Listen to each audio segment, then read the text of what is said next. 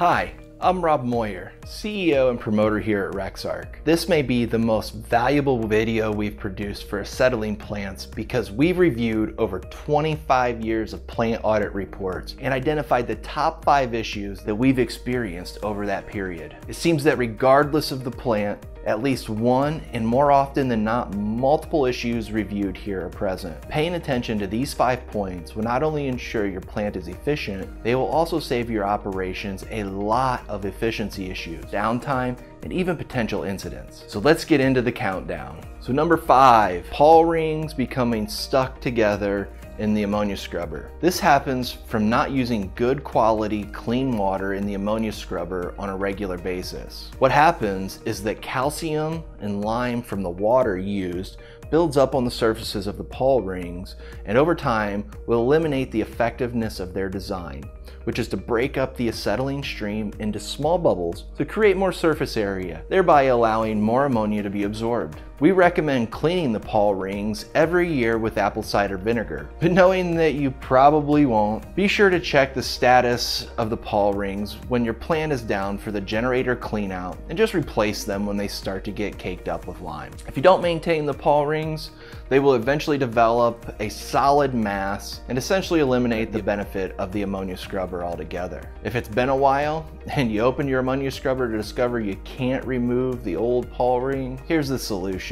Find a commercial food distributor and buy apple cider vinegar in bulk, like a lot of it. Pour the vinegar into your ammonia scrubber and let it slowly dissolve the accumulated calcium and lime from the Pall Rings so that you can remove and replace them. If you're in the United States, there's a product called CLR. This is short for calcium, lime, and rust remover. It's commonly used to remove residue from household faucets and shower fixtures. This is a much more expensive option, but you will save some time in doing so. Again, if you find that the Pall Rings have turned into a solid mass, save yourself time and effort by using either apple cider vinegar or CLR just long enough to allow you to get the old ones out. Number 4, oil levels in the agitator shaft drive box and screw feed reducers. These are recommended to be checked monthly. You can do this by verifying that there is oil present in the number 2 port of the agitator drive box. We recommend checking this monthly, but regardless of how often you actually do, the importance of doing so is that there are a lot of older plants still in service, and there have been multiple versions of these drive boxes used over time. Rexarc does not readily stock the various versions of this item.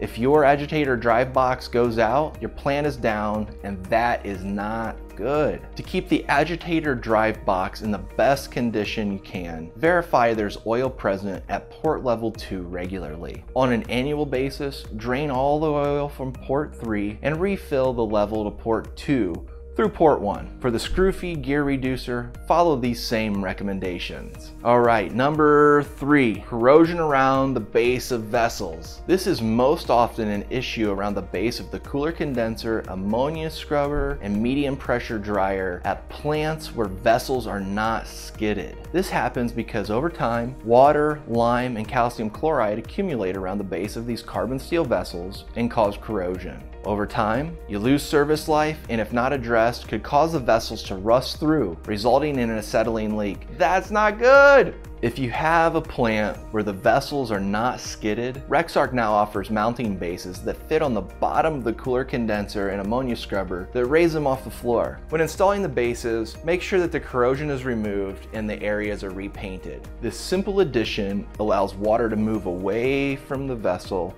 as well as enabling air flow to improve evaporation of any accumulated water around those bases. This is an easy fix and can add years of service life to these vessels.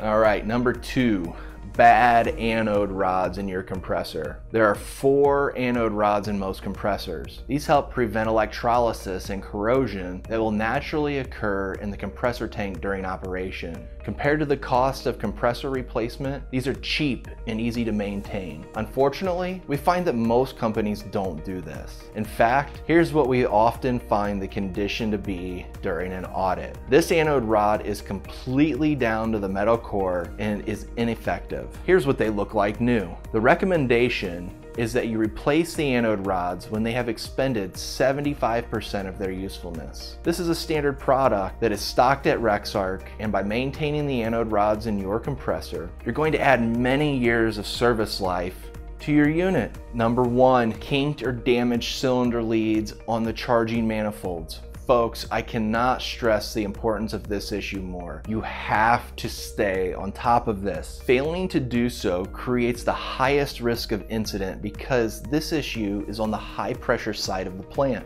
In this image, you can see 4 common examples of kinked and damaged cylinder leads. In the image, number 1 and 2 are damaged from being caught between cylinders as they are being rolled into place for connection. In the image, number 3 and 4 are kinked. There are a variety of reasons for this, but often this occurs from operators not taking their time during the connection process. When pigtails are kinked, if the stainless steel braiding were to be removed, you would find many cracks in the Teflon inner liner. Most plants have been found to have an excess of 50 damaged leads during our audit. You can purchase these from a variety of manufacturers for a wide range of prices. However, you will also spend a considerable amount of downtime maintaining this style of lead. Over time, this is very costly to your operations, and failing to maintain these in your plant is an extreme risk to your operators and equipment. Rexarc now offers a product that is far superior to the traditional stainless steel braided Teflon core cylinder lead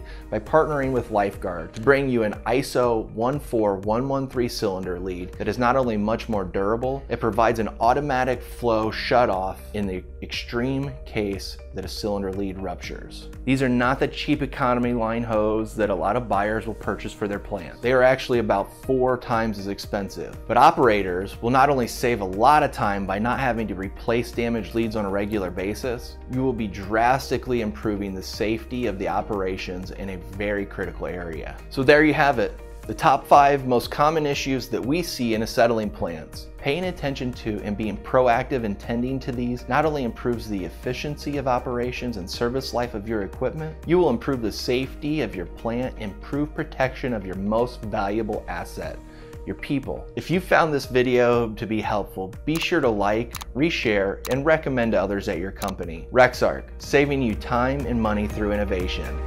Thanks for watching.